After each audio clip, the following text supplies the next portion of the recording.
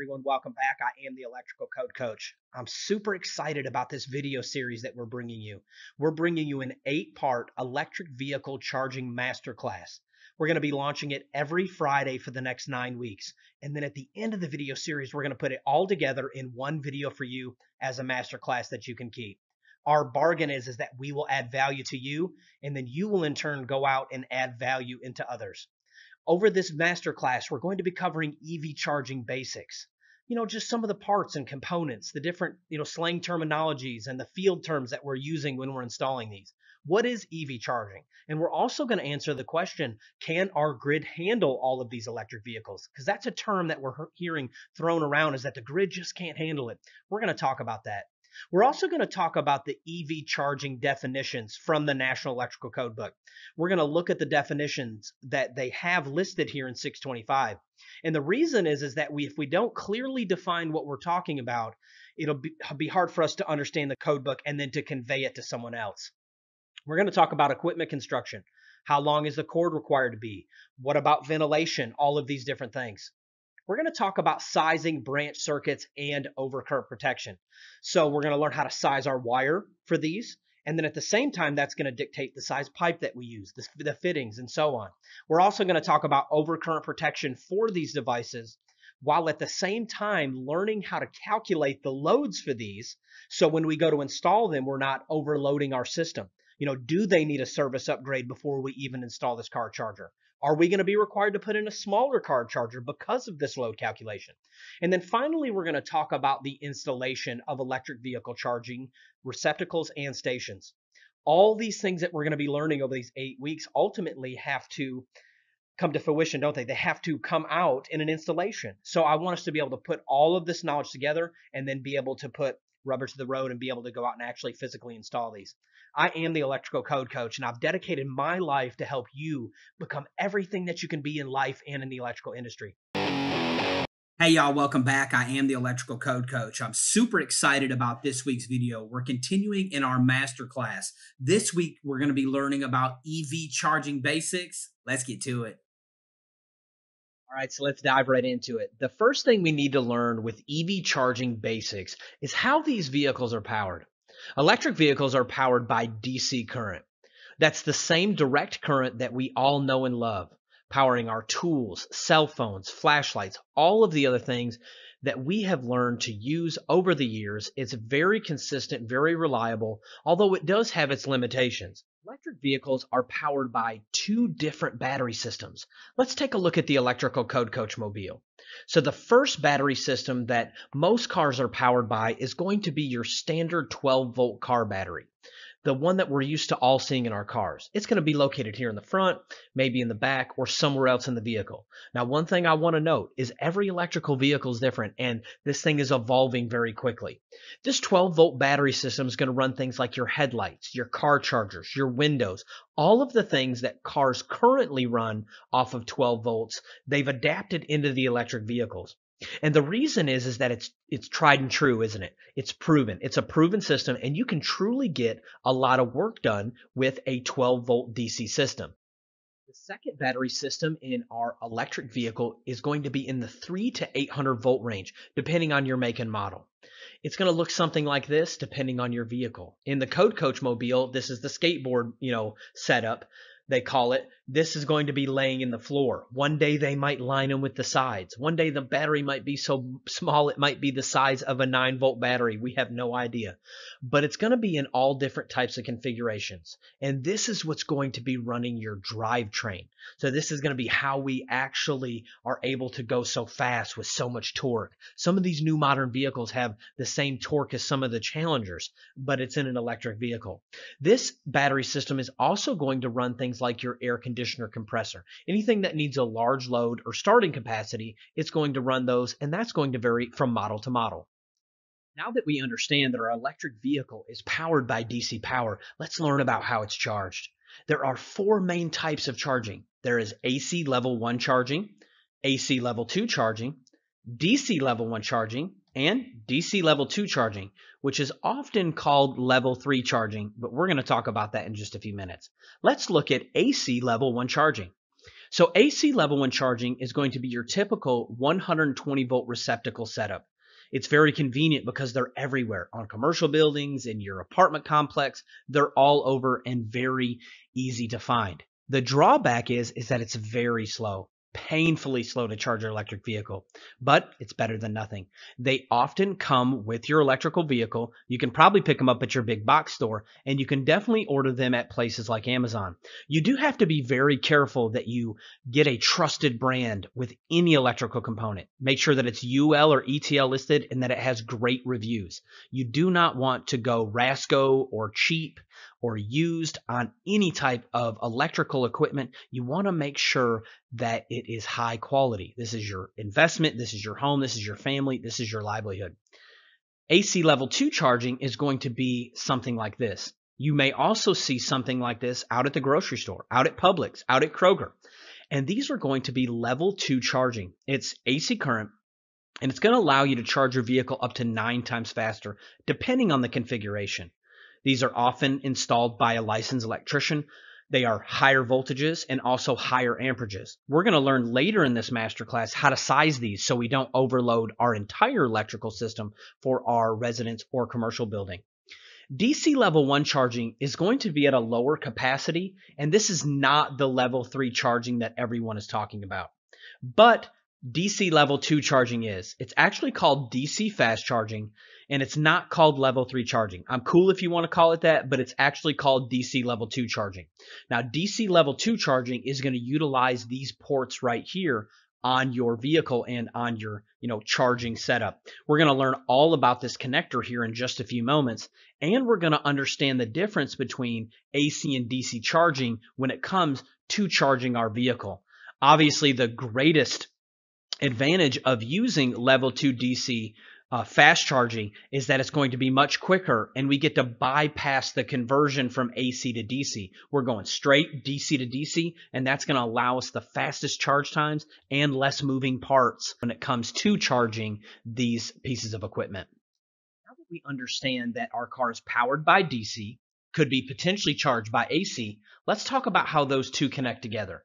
So how can we take AC power from the wall and plug it into our standard receptacle? And we're going to talk about the J1772 receptacle and charger, which is the standard for most vehicles besides Tesla.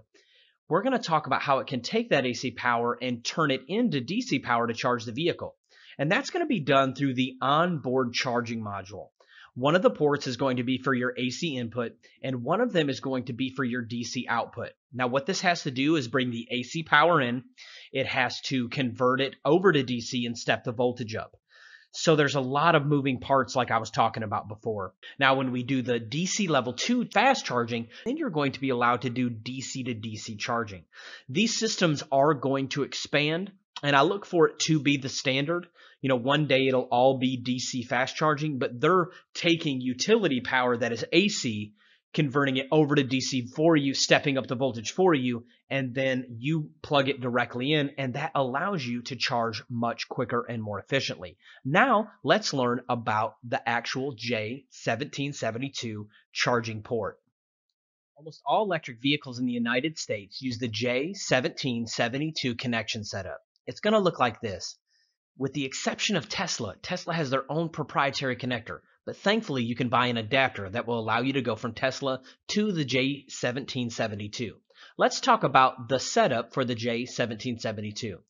On the far right-hand side, if you're facing it, is going to be where line 1 connects. So you will take your J1772 and plug it in here, and this is going to line up with line 1 from the charger. I do want to note that these chargers over here are doing very little. They're a very expensive switch. Almost all of the communication is going to be in between the computer system on the electric vehicle with the onboard charging module in between these two communication ports right here. That's going to control how much to charge, when to charge, and all these different aspects. This is really doing very little, and they charge a lot for what it does. So the second port on this is going to be line 2 if you're doing a 208 or a 240 volt setup. Or it's going to be neutral if you're doing 120 volts and you're doing level 1 charging. This port here is going to be your equipment grounding conductor. That's also going to bond the chassis, the frame of the electric vehicle, bond all its components. So if in the event of a fault, it would hopefully go back to the source and clear the fault, just like a normal equipment grounding conductor should. This is going to be the charge controller and communication. So this is going to communicate back and forth on these low voltage. I think they're 30 volts, low voltage, and it's going to communicate back and forth telling, the charger on the wall to pour on the coal or to back it off or to stop charging altogether. This other port over here is going to do other functions as well. But the main thing that it does is it works in conjunction with the lever here. So when you go to disconnect it from the vehicle, if it is charging, we have to rapidly shut that down so we're not breaking a load. As we disconnect this cord, when you push that button, it communicates with it to shut down the charge immediately so we do not have that gap and have that spark. Here is going to be the negative terminal for DC fast charging, and this is going to be the positive terminal for DC fast charging. So this week we've covered some of the basics. Next week we're going to dive deep into the definitions that are listed in Article 625, because if we don't understand some of these definitions going forward, when we start talking about installing, we're not going to know how to talk about it and how to be able to convey it to others, our installers or our customers, or even just understand it intellectually ourselves. Hey everyone, welcome back. I am the Electrical Code Coach. I'm super excited to continue with you in this electric vehicle masterclass. This week, we're going to be diving into the NEC EV code definitions, because if we don't understand the definitions and the terminology, we're not going to be able to have an intelligent conversation with someone. At the same time, we're not really going to be able to understand how to install or what we're doing when we're installing if we're missing some of these key terms. So we're going to literally go through every single definition. This week, we're going to go through a handful, and next week, we're going to go through a handful. I'm going to be reading from the 2017 NEC. You can also follow along inside of the 2020. Let's go ahead and jump right in. Cable management system. An apparatus designed to control and organize the output cable to the electric vehicle or to the primary pad. And this is what we're talking about right here. It's anything that helps you manage the cable. And this is a system. This is another one here, whether it's retracting, holding, or this third one here. I love this one. Let me get my pointer out. So just to help you make out what this picture is, this would be like the side of your garage wall. And instead of having your cable lay across the floor while it charges, it actually helps manage the cable up through the air, and it holds it here on this cool holster. So when you plug your vehicle in, the cable's running through the air and not just running across the floor of your garage. So regardless of what you're using it for, if it helps you manage, deal with the cable, it's going to be part of the cable management system. Now let's talk about the charger power converter. This is a big one, and this is a little bit futuristic, but the future is here and now. This device is used to convert energy from the power grid to a high frequency output for wireless power transfer. And this is when Nikola Tesla would be doing backflips. This is exactly what we're talking about. We're talking about taking power, taking it, cranking the frequency up, and wirelessly charging electric vehicles. And the ultimate dream, right now, whether it will ever happen, we'll find out. But the ultimate dream is that you could charge your vehicle while driving down the road, and that there's strips inside of the road and they keep your vehicle charged while you're driving. So essentially you'd never have to stop until, of course, you needed an ice cold drink or had to use the bathroom. So this is the charger power converter. Electric vehicle, an automotive type vehicle for on-road use, such as passenger automobiles, buses, trucks, vans, neighborhood electric vehicles, electric motorcycles, and the like. Primarily powered by an electric motor that draws current from a rechargeable storage battery, fuel cell, or photovoltaic array, or other sources of electric current. Plug-in hybrid electric vehicles, PHEVs, are considered electric vehicles. For the purpose of this article, off-road, self-propelled electric vehicles such as industrial trucks, hoists, lifts, transports, golf carts, airline ground support equipment, tractors, boats, and the like are not included. So basically what we're talking about is anything that is made for on-road use that is powered by an electric motor. It could be buses, could be motorcycles, could be cars, could be trucks. My favorite one in this list was neighborhood electric vehicles. I think what they mean is, buses or transit things that are used inside of neighborhoods, but I just thought that was a funny part of the definition. It says neighborhood electric vehicles. I thought that was really cool. So that is the definition of electric vehicle. The next three definitions we're going to do all together because they're so closely related. Electric vehicle connector, electric vehicle coupler, and electric vehicle inlet. I'm going to read the definitions, then we'll talk about it. Electric vehicle connector, a device that when electrically coupled, conductive or inductive to an electric vehicle inlet, establishes an electrical connection to the electric vehicle for the purpose of power transfer and information exchange. This device is part of the electric vehicle coupler. Now we're going to jump down to electric vehicle inlet, then we'll come back and read the electric vehicle coupler. So let's read electric vehicle inlet. The device that on an electric vehicle into which the electric vehicle connector is electrically coupled, whether conductive or inductive, for power transfer and for information exchange. This device is a part of the electric vehicle coupler. For the purpose of this code, the electric vehicle inlet is considered to be part of the electric vehicle and not part of the electric vehicle supply equipment. All right, so let's just break this down super simple. We're not even going to go, I'll read it just for fun because it almost cracks me up, but let's read now the definition in between the two. It says electric vehicle coupler, a mating electric vehicle inlet and electric vehicle connector set. Let's just simplify this. This is the connector, this is the inlet, and when you mate the two together, it's called a coupling. It's when you couple it. It's an electric vehicle coupler. So, connector, inlet, when they're together, they're coupled. Pretty simple.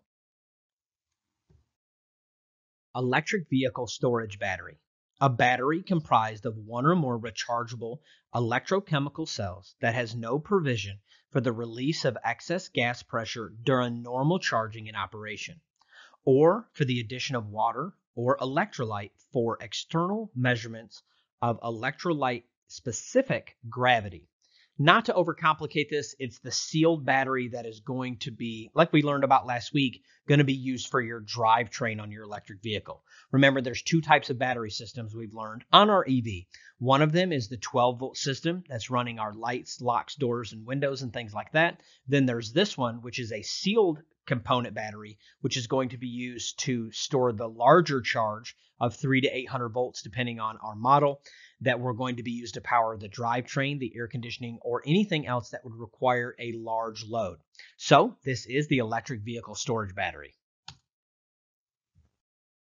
Electric vehicle supply equipment.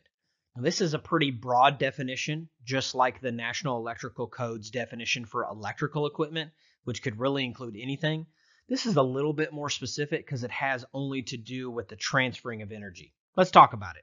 The conductors, including ungrounded, grounded, and equipment grounding conductors, the electric vehicle connectors, attachment plugs, and all other fittings, devices, power outlets, or apparatuses installed specifically for the purpose of transferring energy between the premises wiring and the electric vehicle. So what it's talking about, a broad definition of anything that has to do with transferring the power from the premises all the way to the vehicle, including the conductors, which would mean the conductors in any of the cables. It would also include all the fittings, all the pieces, and anything that it takes to make this happen. It's going to include all of that equipment. Now let's do these next two definitions together, and it's going to include fastened in place and fixed in place. I'm going to read them both, then we can talk about it a little bit. Fastened in place. Mounting means of an EVSE, which is electric vehicle supply equipment, in which the fastening means are specifically designed to permit periodic removal for relocation, interchangeability, maintenance, or repair without use of a tool. Fixed in place. Mounting means of EVSE, which again is electric vehicle supply equipment. So any of the equipment to do with supplying in between the premise wiring and the vehicle. If it's fixed in place, it's attached to the wall or surface with fasteners that require a tool to remove it. So just to simplify this a little bit, regardless of what we're talking about, if it's fastened in place, it does not need a tool to require the maintenance to move. If it's fixed in place, it does require a tool. So this is really like splitting hairs here. Like, what are we talking about? It could make a difference in the manufacturing, whether it's fastened or fixed in place. It also could make a difference if certain things inside of this code in 625, maybe some are required to be fastened in place and some are required to be fixed in place. You know, you might look at the NEC definition of accessible and readily accessible and be like, you know, do we really need these? But we do. You know, GFCI protection has to be readily accessible, while a junction box could be 35 foot in the air and require a boom lift. And I do think that there is a need for both. So I don't know the practical need for the difference between fastened and fixed in place when it comes to EV, SE, the actual supply equipment, but I'm sure to someone it means the world. And if you're that person, please drop it down in the comments below. If you're like me, I was super hesitant to get on the EV train, if you will. Wasn't really interested, thought it might be a fad, thought it might not be affordable for the masses, but all of those things now are happening here. It is affordable, it is staying, and it's definitely not a fad. So with that being said, I'm starting to get excited about them now, but it's not for the reason that you might think. I'm not getting excited about ever owning one, but staying ahead of the electrical curve. And that's my bargain here today, is that this video series will add value to you, and you will in turn add value to others. Because if we can get ahead of the curve, we can be a part of the fruit when it happens. Now, you may be a part of the first wave and it's already happening in your area, and that's exciting. But for most of us in the country, it's just now getting ready to come on. And I want you guys to be so sharp ahead of the game. I want you to just be a pro when you walk out. When you start getting these phone calls, you'll be like, absolutely, we can do the install. Not only will it be lucrative for you, but it will allow you to serve your customer on that level that I know deep down you want to. So we're going to continue this week in 625.2. We're looking at the definitions, and the reason is we're laying the foundation for our career in EV, electric vehicle installations. If we don't understand the terminology, we're never going to be able to convey it to the homeowner in a way that they can understand, or to our installer to get the job done. So we really need to understand the different parts and components. Now let's go ahead and jump into where we left off last week. We left off with fixed in place, and we're going to continue with output cable to the electric vehicle. An assembly consisting of a length of flexible EV cable and an electric vehicle connector supplying power to the electric vehicle. I love this week's lesson. All of these definitions are really basic or are building on some of the previous definitions. But let's go ahead and look through them all. So whether we're coming from AC or DC input, coming over to the electric vehicle, this cable right here is what we're talking about. This is the cable. This is the output cable to the electric vehicle. Now let's look at the output cable to the primary pad. A multi-conductor shielded cable assembly consisting of conductors to carry the high frequency energy and any status signals in between the charger, power converter, and the primary pad. Remember this picture from last week? The charge controller over here, converting it to the high frequency, transforming it to the higher frequency. This is the primary pad. This is going to be the secondary pad or receiver, however you want to look at it. This definition is talking about this cable right here. And I would assume that this cable has to be made up of a special sheath.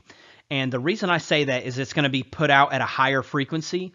We definitely do not want this causing any interference in our home, business, or other technologies, or also in the electric vehicle. Now let's talk about the personnel protection system. I'm going to read the definition and we're going to talk about it.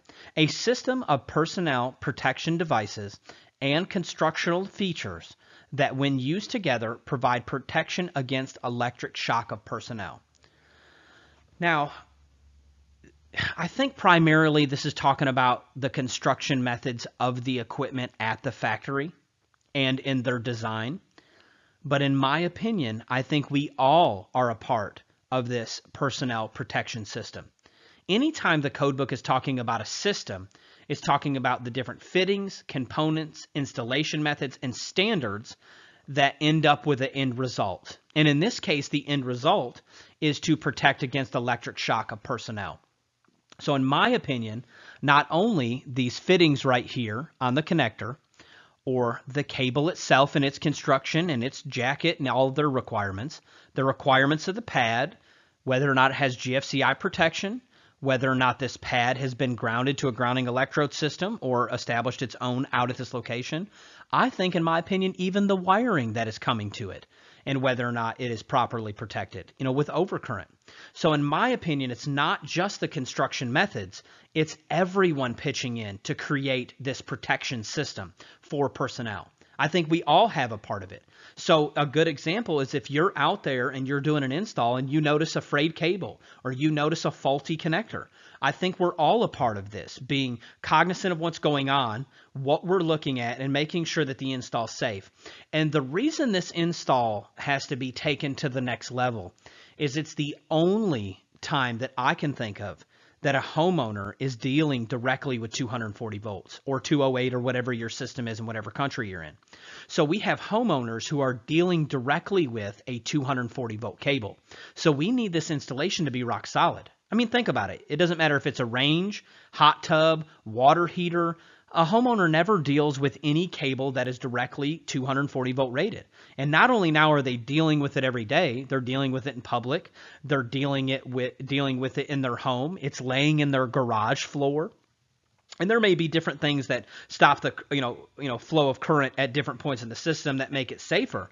But while that thing's plugged in, there's a 240 volt current and that cord may be laying on the floor. So we need to take this install to the next level. And that's why I think we all have our part in the personnel protection system. You can drop what you think down in the comments below. Now let's take a look at the plug-in hybrid electric vehicle, or PHEV, a type of electric vehicle intended for on-road use with the ability to store and use off-vehicle electrical energy in the rechargeable energy storage system and having a second source of motive power. So if we look at this car here, it has the electric batteries, but it also has some other type of fuel source in the front. And this is actually the true hybrid vehicle. This is not like the hybrid vehicles that are a gas vehicle but use some regenerative technologies, to offset things. These are truly electric vehicles with gas motors. So you can charge it just like an electric vehicle and you can run it just like a gas motor or some other fuel source. It doesn't have to be gas to be in a plug-in hybrid electric vehicle. Now, it's one of those things where I look for this technology to be around for a little while because if you have a gas motor, you have all the things that come with a gas motor. You have the coolant system, you have the exhaust system, you have all of the other things it takes to run a motor and all of the things that it takes to run an electric vehicle. So these vehicles primarily use their battery system, and then if they either need more torque, more power, they'll kick in the gas motor, or if you just run low on battery, they will kick in the gas motor. So like I said, these are around right now. I do not look for them to be around forever. All right, so the next one is super simple, but I think we need to cover it. It says portable as applied to ESVE. And remember, ESVE is short for Electric Vehicle Supply Equipment. It says, portable, a device intended for indoor or outdoor use that can be carried from charging location to charging location as designated to be transported in the vehicle when not in use. And in my opinion, it would include these type chargers and maybe even a charger like this. So this is something that's portable. Going back to fixed and fastened in place, it's going to be the opposite of those. These are portable. You can throw them in the trunk. You can pull them back out at the next charging place. You can, like this unit here on the right, on the right-hand side, you can use it anywhere. Okay, you could take it with you and get this one's called Spark Charge. I should have threw a Code Coach tag on it for a little extra fun.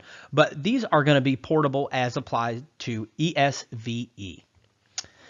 Power supply cord. Now this seems awful familiar to the output cable, but it is different. This is actually going to be the power supply cord, which once you look at it like that, it seems very intuitive, doesn't it? This is going to be the output cable to the electric vehicle. This is going to be the power supply cord to the AC or DC or whatever system you're on. And let's look at the primary pad. We've learned about this previously, but we have the charge controller here. We have the output cable to the primary pad. This is going to be our primary pad. This is the energy flowing in between. This is going to be our secondary pad here, and this is going to be charging our battery wirelessly. Let's look at another really basic one. Rechargeable energy storage system, I love this definition. It says any power source that has the capability to be charged and discharged. So this would include the 12-volt system that's running our locks and windows. This would also include the 300 to 800 volt system that's running the drivetrain. It also would include technically anything that can be charged and discharged. So pretty broad definition, and I really like when there's things like that in the NEC. The next one is wireless power transfer, and to me, this is probably the coolest thing about electric vehicles, period. I really hope that they can bring it to the market in a way that we can all use it and in some of the ways that they're pitching it. So back to this drawing right here. So coming from the charge controller, higher frequency from the primary pad over here to the secondary pad charging the battery. So this wireless transfer here is the definition. It's a wireless power transfer. Let's read the definition. The transfer of electrical energy from a power source to an electrical load via electric and magnetic fields or waves by a contactless inductive means between a primary and a secondary device. So whether you call it a secondary pad, what it's saying is from the primary device to the secondary device, it is a wireless transfer of energy. And this is one of my favorite parts, about the whole thing. And, just the thought of maybe being able to drive down the road and they charge while you're driving down the road. It's pretty awesome. And the last one is wireless power transfer equipment. Let's read the definition. Equipment consisting of a charger power converter and a primary pad. The two devices are either separate units or contained within one enclosure. So this is what we're talking about here. Same thing. This is just saying the equipment. The equipment that it takes to make the wireless power transfer is going to be the wireless power transfer equipment. So if somebody says, hey, I'm talking about wireless power transfer equipment, they're either talking about the primary pad, the charge controller, the secondary pad, or one of the components in between, including the output cable to the primary pad, and any other things that they invent in the future that are going to go in between or work with this system. So really the sky's the limit with EV, and I'm super excited about it. Hey everyone, welcome back. I am the Electrical Code Coach. Really excited about this week's video. We're going to be diving into week 5 of our electrical vehicle charging masterclass. I want to point something out from last week. I accidentally misspoke and said ESVE instead of EVSE for electric vehicle supply equipment. Although I know intellectually that it's EVSE, if I ever have a typo on the screen and don't catch it, I just read what's on the screen. So when we go back to regroup and make this one long video of this masterclass, I'll make sure that we get it corrected. This week, we're going to be dealing with equipment construction for EVSE, electric vehicle supply equipment. And I know you may say, Coach, listen, this is for manufacturers. This is for their construction. This doesn't have anything to do with us. If you'll give me just a few minutes of time, I assure that this part of the course will also add value to you.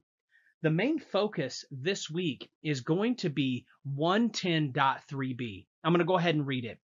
It says listed or labeled equipment shall be installed and used in accordance with any instructions included in the listing or labeling.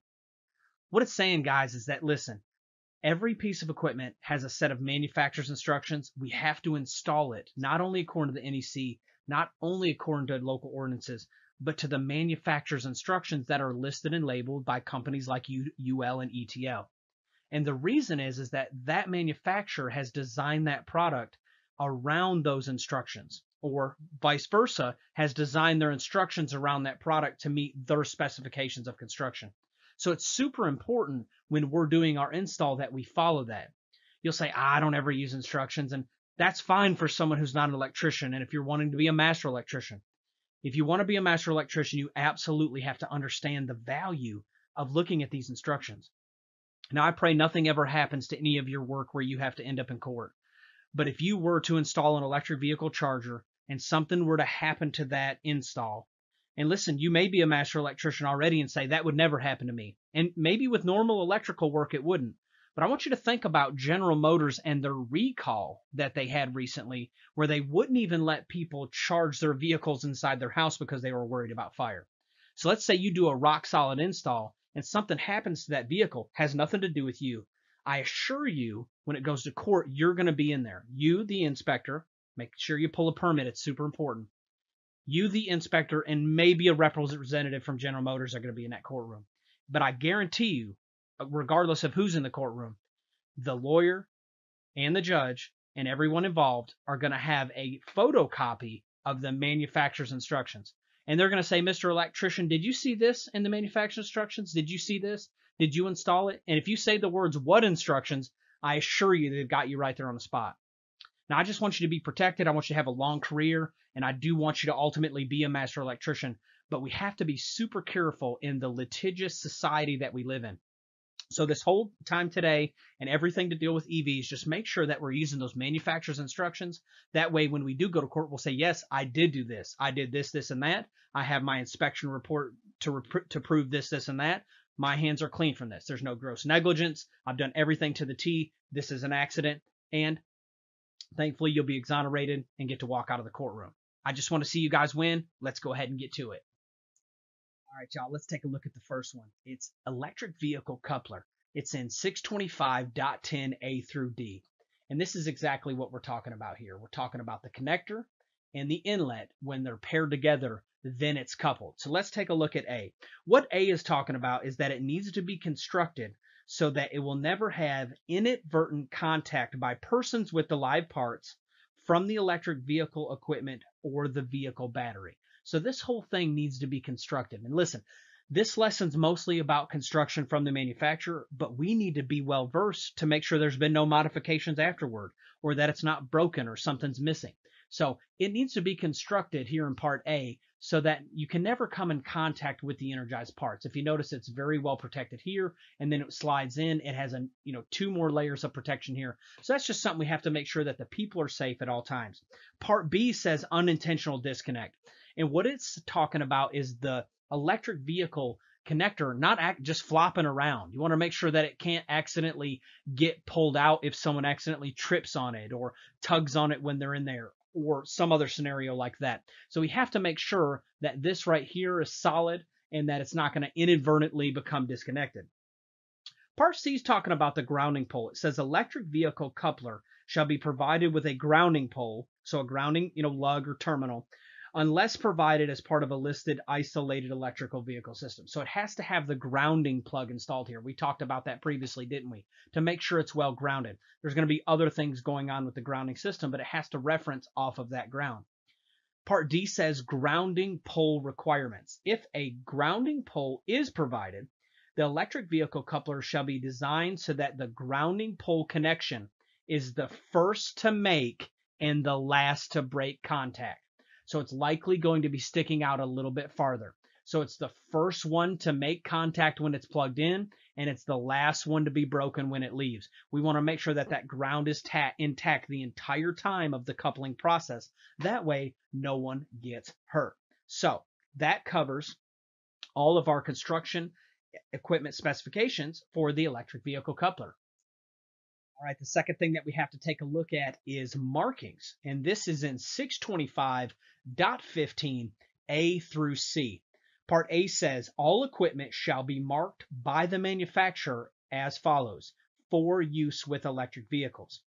So from the panel over to the electric vehicle supply equipment, we're going to use Chapter 3 wiring methods.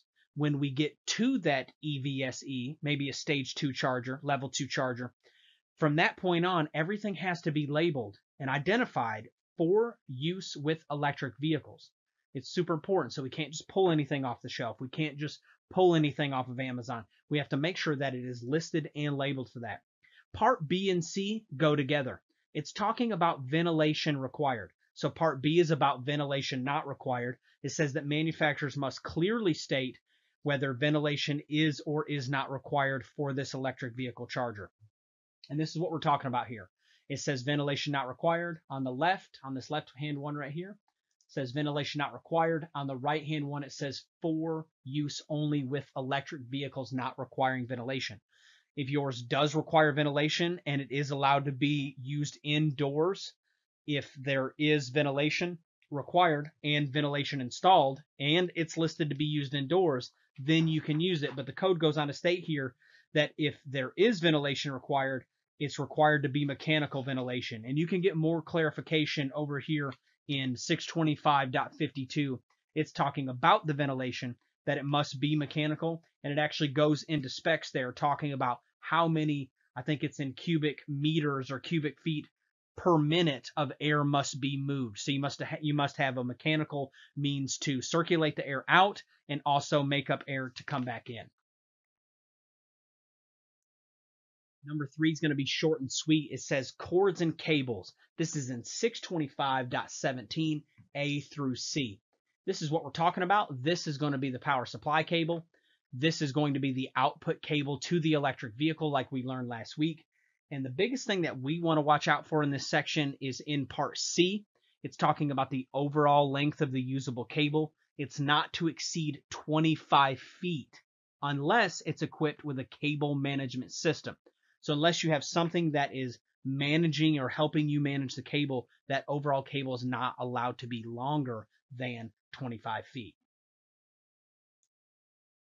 We're going to do 4 and 5 together because they're really a pair. So the first one is interlock. It's 625.18. And the second one is automatic de-energization of cable, which is 625.19. And I looked in the 2020 code and couldn't find either one of these. I wonder why they've taken out, or maybe they've moved it. I didn't spend a lot of time looking around.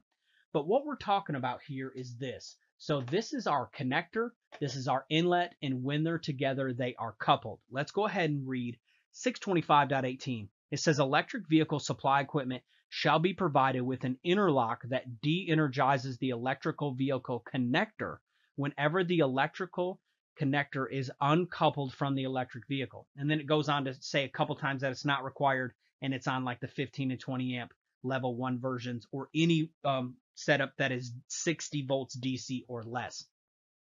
What manufacturers have to do and how they accomplish it is through these ports and our switch here, and then they may have other technologies. I love in the code here, it doesn't specify whether hardware does this, software does this, contacts do it, so it really leaves it up to the manufacturer. But it uses the proximity pilot, and it also uses the control status, which monitors. And what it does is when you go to push this button, it automatically de-energizes this connection right here. Because they know that if you're pushing this button, you're likely connecting to the power or disconnecting, and they don't want a gap there. Also, if this were to get accidentally pulled out, or if somebody were to jerk on it, or a kid were to yank on it, we want to make sure that it's not going to have any potential to harm someone. At the same time, with the automatic de-energization of the cable, if there's ever anything frayed, or if there's a fault in the cable somewhere, they have to have things in place from the manufacturer that are able to detect this and de-energize the cable. I do want to note that it is called in 625 an interlock. There are other interlocks inside of the electric vehicle that de-energize parts. That's not what we're talking about here. We're talking about the de-energize or the connector interlock at this point. In the electric vehicle, there's going to be interlocks when you go to work on it. There's going to be interlocks when you shut off the vehicle. It's going to open up contactors and interlock to where it de-energizes the DC voltage off of the components inside the car. Also, there are things in place that if you get in a car accident, it has an interlock where it'll de-energize the DC voltage so it's not a hazard during the accident. So there are multiple interlocks inside of the electric vehicle, but this interlock is specifically talking about the relationship between the connector, the inlet, and when they are coupled. All right, and 625.22 says personnel protection system. This just reiterates and makes it code that they are required on EVSE to have this personnel protection system.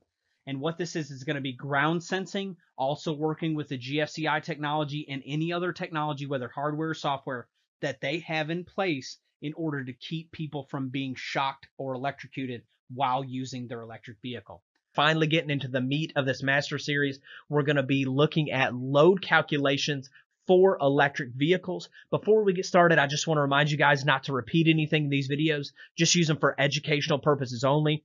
I just want to see you guys win, and part of you continuing to win and excel in this industry and be legitimate and be respected is you playing by the rules. So you got to pull permits on all these projects and make sure that you're installing them to the T. I hope you get a lot of value from this video today, and I'm super excited about it. Let's get to it. All right, so before we start looking at some real-world scenarios, we're going to lay the foundations with some EV calculation basics. We're going to start in 625.41, and then we're going to jump into 625.42. 625.41 says overcurrent protection must be calculated at 125% of the maximum load of the equipment. And at face value, you might be like, ooh, what about these level 2 chargers that you can set at 32 amps or at 20 amps or at 40 amps? And so if you're totally new to the concept, there are level 2 chargers that you can actually dial up or down. Some of them are smart and can be programmed in that way. Some of them are remotely controlled, or it can be in a setting that is controlled by authorized persons only. And we're going to talk about that here in just a minute. But basically, a level 2 charger, a lot of them, you can set it up for 20 amps. You can set it up for 30 amps, 32 amps, 40 amps, respectively, and they go larger than that. With the same unit, you can have all those different amperage levels depending on the size service that you have and also how you've wired it. But this code here, if you read it at face value, it says that they must be calculated at the maximum load of the equipment. And if you do not have a piece of equipment that can be adjusted, that is the case. But there are some catches to those equipment that can be adjusted and dialing down their service size. Let's go ahead and read 625.42. We're going to read it in the 17, and then we're going to see how they clarified it in the 2020. It says the equipment shall have sufficient rating to supply the load served. Electric vehicle charging load shall be considered a continuous load for the purpose of this article, which should be a given because it's going to expected to run for 3 or more hours. It says where automatic load management systems are used, the maximum equipment load on the service or feeder shall be allowed to be calculated by the automatic load management system. I'm going to read it now in the 2020. It really cleans it up. Every code cycle, it cleans it up, and I look for the 2023 to be even cleaner. It says electric vehicle supply equipment with restricted access to an ampere adjustment shall be allowed to be sized according to the, let me just say it in plain terminology here. It's saying that if you do have a piece of equipment that has limited access to that adjustment, meaning taking it from a 32 amp to a 40 amp version, if it has limited access, you are allowed to size your service and feeders and their overcurrent protection based off of that limited number. So if I have somebody with a Tesla charger at home and it is a model that does 20, 32, and 40, and I dial it down to 32, and the customer has limited access to that adjustment, then I can actually size my overcurrent and my wire based off of that 32 amps multiplied by 1.25. Does that make sense? It goes on here in the 2020 code, says that you have to have at least one of these 3 things that are protecting a homeowner from just cranking it up when you leave. Because that's what we don't want. You set a homeowner up with what they need. Let's say you've done a load calc and they can only handle 32 amps. You set the homeowner up with what they need, and the moment you leave, they go over to a dial and crank it up to 40. Well, the conductors aren't sized correctly, overcurrent protection isn't sized correctly, and maybe the service isn't sized correctly. So the codebook prescribes 3 ways that this can be done. One is a covered door that requires the use of an open tool. So these adjustments are going to typically be inside somewhere or controlled by software. It says locked doors that are accessible only to qualified personnel. So if you had a commercial setting and there was a locked door that was only available by maintenance, and he had the ability to control those dials, making it a 32 amp version or a 40 amp version respectively, then that is one method that counts. Or if it says it has password protected commissioning software accessible only to qualified personnel. So there must be some of these units on larger scales that you can actually change that setting through software remotely. So let's say they can get into it and they can make it a 32 amp version, or they can make it a 40 amp version. And you may be dealing with much larger versions when it's being done remotely. So I'm thankful for 625.42. It says the calculation of the load can be based off the setting of the automatic management system as long as it has limited access. I do want to note when it comes to sizing conductors directly, 625 does not mention it specifically, and I'm really surprised for that. I look for that to come. Although you would go back to everything previously that you learned in the code, and this load is expected to run for 3 or more hours, so you're going to have to take that known load, let's say it's a 32 amp version, and you're going to have to multiply that by 1.25 in order to size your conductors. In this case, it states it specifically in 625.41 that you must do that 125%, but it doesn't call out the branch circuit or feeder directly. Although previous parts of the code are going to require you to do the 125% rule on this load because it's expected to run for 3 or more hours. Now let's imagine that we have 3 different size chargers and we're going to size the overcurrent protection. Or we have a model that allows us to dial it to 3 different levels. So let's go ahead and take a look at it now. So let's say that the first model is a 32 amp version. We would take that 32 amps, multiply it by 1.25. That would give us a new amp draw to size our wire by and also our overcurrent protection. So first we would head to 240.6A and we would pick the next standard size breaker. And in this case, it happens to be a 40. Let's imagine we have the 40 amp version. We would take 40 multiplied by 1.25. That would be our new known load that we would size our wire by. Then we would head over to 240.6A, which is our standard ampere rating breakers and fuses table, and we would select a 50 amp because it happens to be a standard size. Then let's imagine that we had the 50 amp version. We'd have to take it, multiply it by 1.25. That would give us a new known load of 62.5 amps to size our wire and our overcurrent protection device by. We would flip over to 240.6A, and we would choose the next standard size. And I always want to go there and check. And sure enough, it jumped straight from 60 to 70. So the 50 amp version would actually end up on a 70 amp overcurrent device. But we could size our wire based off the known maximum load, which in this case is going to be 62.5 amps. All right, so let's imagine that we have an existing customer. And that customer sees a commercial on TV for the brand new Tesla truck. Without thinking about it, just orders the Tesla truck and doesn't have any worries about being able to charge or maintain it. Well, when the vehicle gets there, they realize that they're going to need a level 2 charger. So they call you up. They say, hey, I've got my house, I've got my vehicle here. Help me. I need you to come install this level 2 charger. Well, there's some pre-qualifying questions that we're going to have to ask the customer before we can just run over there and install it. First thing that we're going to need to figure out is what size is the customer's current electrical service. We're going to say that for this scenario that the customer has a 225 amp electrical service. So now we need to ask some qualifying questions because we cannot just go over and install this thing without doing a proper load calculation. So we ask the customer how many square feet their home is, if it has 1 kitchen, 1 laundry room. In this case, the customer does have 2 dryers. No gas appliances. So we are, good electrical code coachers. We've been doing this for a while. We've took the exam coach. We know how to do a load calculation on the back of a Hardee's bag inside the truck. So we bust out that load count. We go ahead and knock it all out. We do our general. We do our small appliances. We do our fixed appliances. We calculate for our 2 dryers, our range, our heating. We total that up, divide that by 240, and that gives us 214.64 amps. So we only have about 10 amps left to play with on this service. So it's a 225 amp service. It's a calculated load of 214 amps. So we're only going to be allowed to put a 10 amp charger on this system.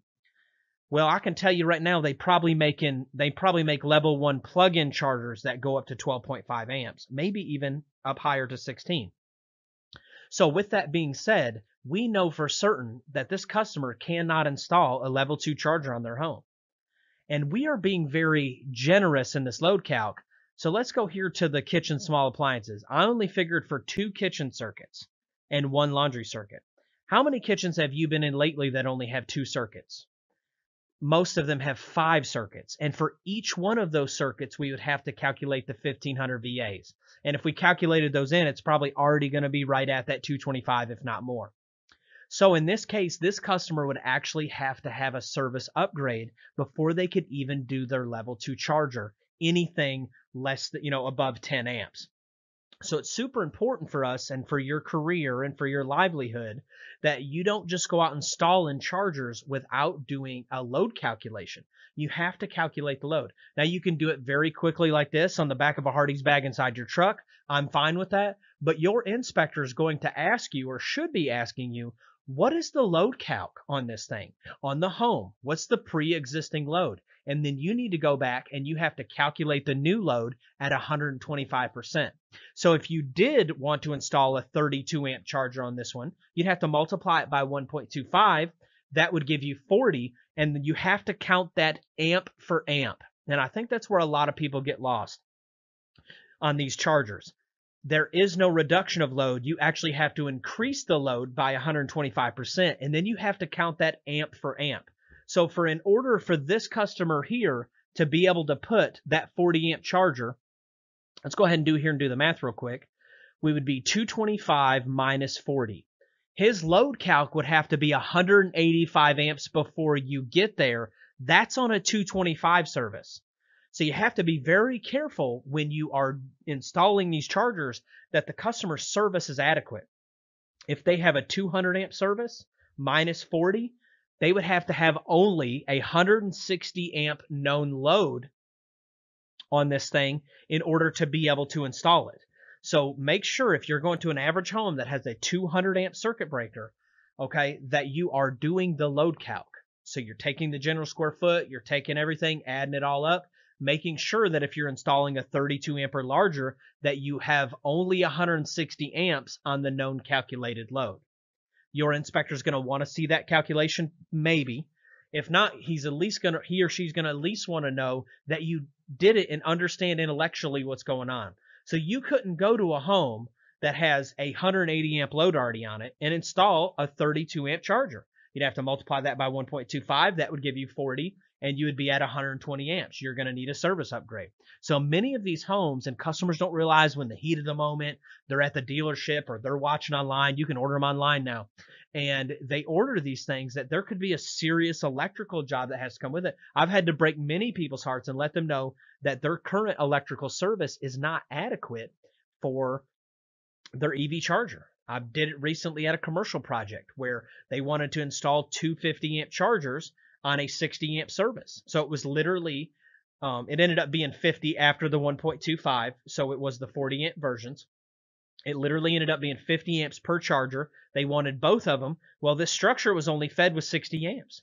So that was not in the cards. And I had to break the bad news to them. And it was so funny. They called several of our colleagues trying to get different opinions, and everybody gave them all the same opinion that, hey, it's just not going to work. So just want you guys to be aware of this. This is super important. I hope you learned something today about calculating these loads. There are lots of different scenarios. Just make sure you're multiplying the known load by 125%. That's going to give you your new known load to size your wire and your overcurrent protection by. Remember, always work with your electrical inspector, Sean Connery. Always work with your electrical inspector and make sure that you're pulling permits on every project. All right, y'all, I'm really excited about today's video, talking about inside installations for EV chargers. And we're going to learn about a couple different scenarios and a couple ways to tackle it. But before we ever get started on an EV install, there's some qualifying questions that I'm going to be asking the homeowner, or if you're a homeowner or an electrician wanting to do this self, you're going to be asking these yourself. So let's imagine that a homeowner calls me, first estimate, hey, I want to install my electrical vehicle charger. The first thing I'm going to ask them is, do you already have the unit? Do you have the unit that I'm going to install? Because I'm either going to want to see a picture of it, sent from the customer, and I'm definitely going to want the spec sheet of it. That's going to determine how much I charge based on wire size and all these different things. And the main thing I want to see is this unit brand new? Now, from an electrician standpoint, I am not going to install a used electric charger vehicle unit unless I pulled it off the wall at one residence and I put it back on at the other. Just how I'm doing it. And if you're a homeowner and you're buying an EV, charger, don't buy a used one. Don't go Rasco on the charger. Just get you a new one. That's my first question. Do you have the unit already? Because that's going to tell me a lot of things. Is it rated for indoors, outdoors? Is it required to be vented? All of these different questions are going to be answered. What type and quality of product am I using? I really don't want to install a junky one, right? Do you understand what I'm saying? I want to install a quality brand. That way I know that I can guarantee my work and have no trouble. The second thing I'm going to ask is, how long is your cord? So are you going to go with the 20-foot cord, the 25-foot cord, or a larger cord? Now, the NEC specifies 25 feet or less for your cord, unless, remember, it's a national exception code, unless that cord is a part of a listed assembly that has a retracting device on it, a cord management kit system, or has one that you can add onto it that is listed with that assembly. So you can have a longer cord. So I want to know, how long is your cord? And some of these questions I'm going to ask over the phone, some of them I'm going to be asking in person, but these are all pre-qualifying questions before we start turning a wrench. because I want to know what side of the garage they're going to be on, and we're going to cover that here in just a second. But their cord is going to determine, where I put it. Am I putting it inside? Am I putting it outside? That's going to, determine a lot of things. The next question that we're going to want to ask them is, do they want it inside or outside? So you could put it on the outside right on this face wall. You could put it out here, and some people park outside. They may not even want to do it inside at all and may want it completely outside. So then I'm asking, making sure that it's listed for outdoor installation, all of these other things, before we ever get started. Also, if it's indoors, the next question that we're going to ask, what side of the garage do you want it located on? So if the panel's right here, can I put it right here or right there? And we're going to talk about that tomorrow. But if they are set and determined to have it over here, we're going to talk about what you do in that scenario. So if I'm looking at this from just a practical standpoint, and I'm talking with a customer, let's imagine we're standing here in the garage and they want it on the inside and everything's fun and exciting and we're taking a look at it and they're like, oh, I really want it over here. Well, I know what it's going to take to get it over there, and we're going to talk about that tomorrow or in the coming days in this series. So I may tell them the price of having it over here.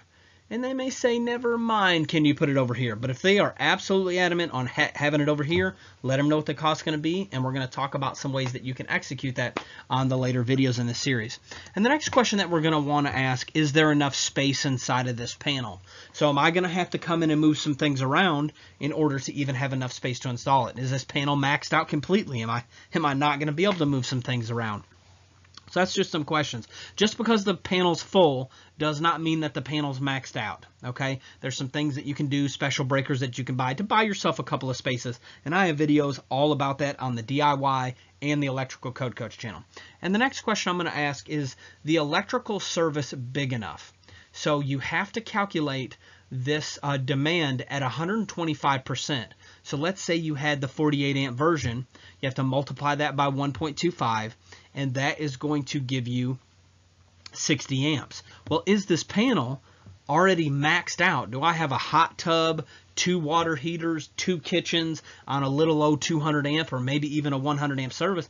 Can this service even handle this electric vehicle load? Some of these electric vehicle chargers used to go up to 80 amps, and I look for them, some of them to come back, and you may still be able to purchase them, but typically now they've dialed it down to, right around 60 amps, which is a pretty average load, and typically can be added to most services. But I've installed them as large as 80 amps, and it's like, can that 80 amp load really go on this 100 amp service, especially if you multiplied it at 125%? It's just one of those things that you have to consider. We're going to consider all these things. These are pre-qualifying questions before we ever get started. Do you have the unit already? How long is your cord? Do you want it inside or outside? What side of the garage do you want it located on? Is there enough space in the panel? And is the electrical service big enough? So these are just some things that we're going to want to consider. And as far as pricing goes, what is my path? If we're putting it right here, I got a pretty easy path. If we're putting it over here, I may or may not have an easy path. Are they going to be okay with surface mount conduit if they do want it somewhere else? If I have to do it over here, is there an attic up above, or am I going to have to surface mount conduit on the wall all the way up and over there? So lots of different things can change the price dramatically, can change whether or not you even want to do the job, tackle the job. You also want to call your inspector and see, hey, kind of get on page with them. Make sure that you have a vent-free version of charger, which you're likely going to have. And there's just, this is one of those installs that it's kind of a picky install where there's so many different things that have to come together. I got to make sure that I have my workspace. I've got to make sure that I'm code compliant on my conductors and overcurrent, all of my chapter 3 wiring methods. So you just take your time and dial back. I know, and it may sound cumbersome, if you've never installed one of these, thinking about having to do all this. Once you do a few, somebody can call me. I can literally tell them, typically over the phone, the price, how much it's going to cost, and when we can come do it. So you just get to, learn these things. I just want you to learn the slow way. That way, as you're dealing with this, you're dealing with customers, you're you look and feel more confident. So I want you to have all these things in the pocket, so when you go out to sell this job to a customer, you're prepared and you're ready to give them a pro job. The most popular way that you're probably going to be installing them is going to be something that looks like this. Remember, never repeating the thing in these videos, just using for educational purposes only. So this has got the unit separated just to show you kind of how it clicks together. This is the wall base, okay, and this is kind of the interface in the front.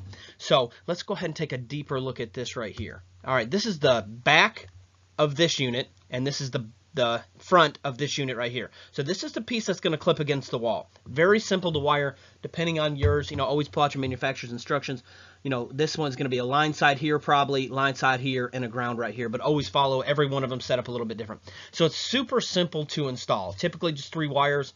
I haven't seen any yet that need a neutral. Doesn't mean they won't need them in the future. All right, so let's look a little bit closer at this thing here. So this, if you notice this right here and this right here, they just clip in respectively. Pretty simple. You screw this to the wall, mount it, they give you a template, stupid easy, all right? And then you clip that in, then you clip this in, and really you're done. But we're going to talk in a minute how to get from point A to point B. All right, so let's go ahead and take a look at this a little bit closer here. All right, so let's talk about the ways that we're going to be entering into the wall mounting portion.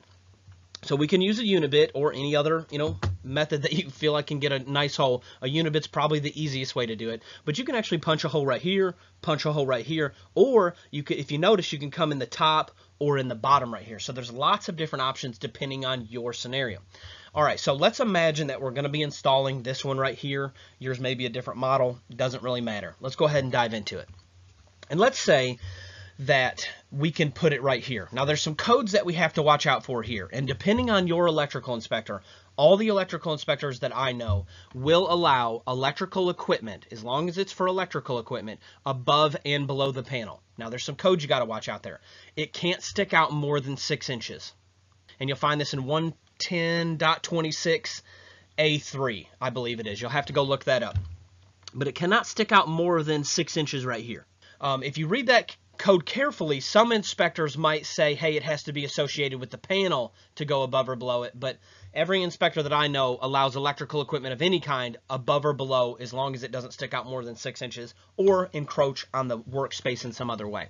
All right, so the easiest way to do it, and that's why I always ask the customer what type of equipment they're installing, and what the scenario is. So as long as this unit isn't deeper than 6 inches, which I don't believe they are, because I've put them underneath it before, and always just measure a unit, pull a tape measure out. As long as it doesn't stick out more than 6 inches, you're good to go. But the easiest way to do it is we can use this knockout hole right here, right? We're assuming that this panel is recessed into the wall, which most panels in a garage nowadays that are finished are going to be. And what we're going to do is we're going to cut a little service hole back here.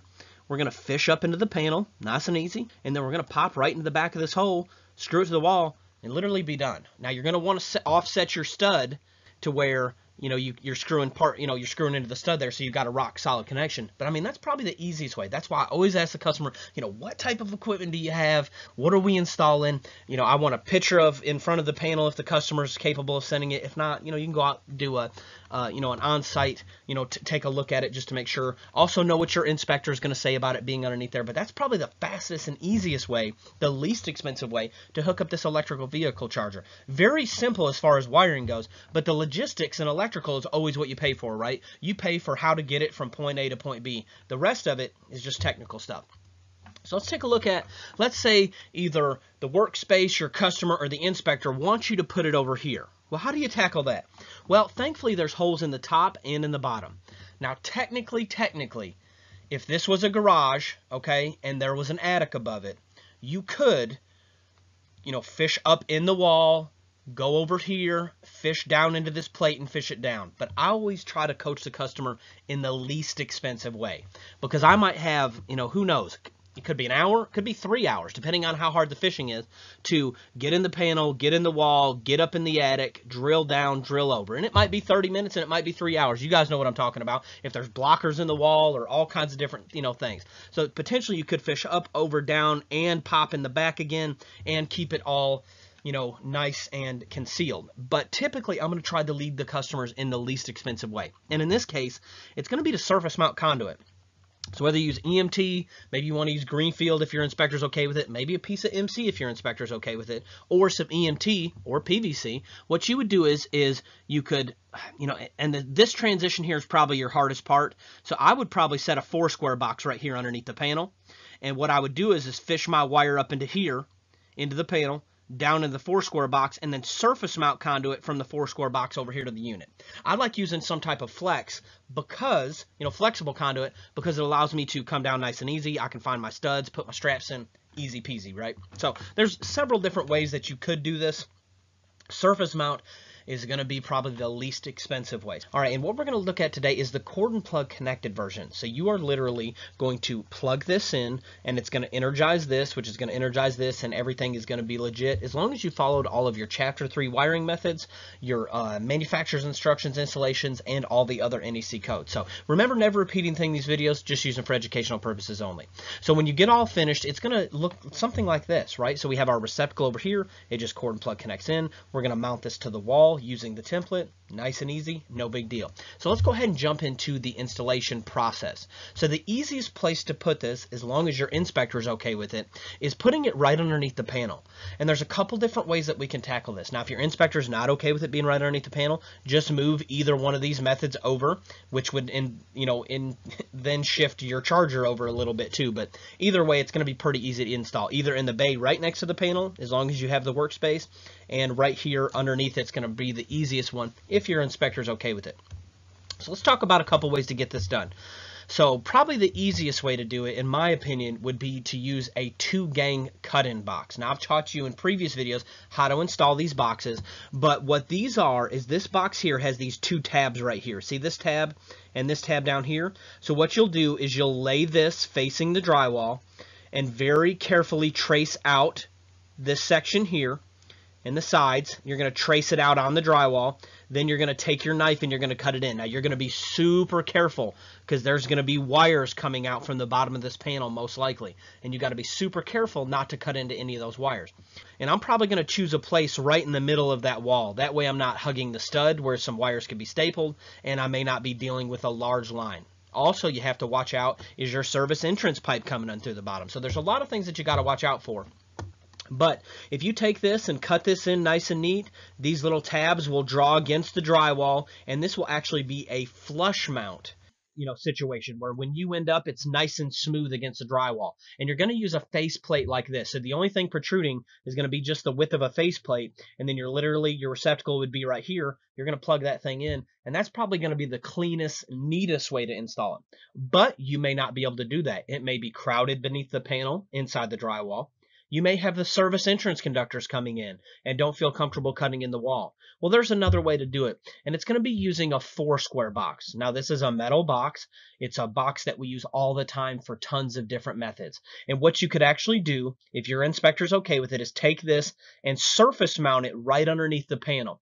I would find a stud to favor on one side. See, on both sides of this panel, there's going to be a stud on both sides.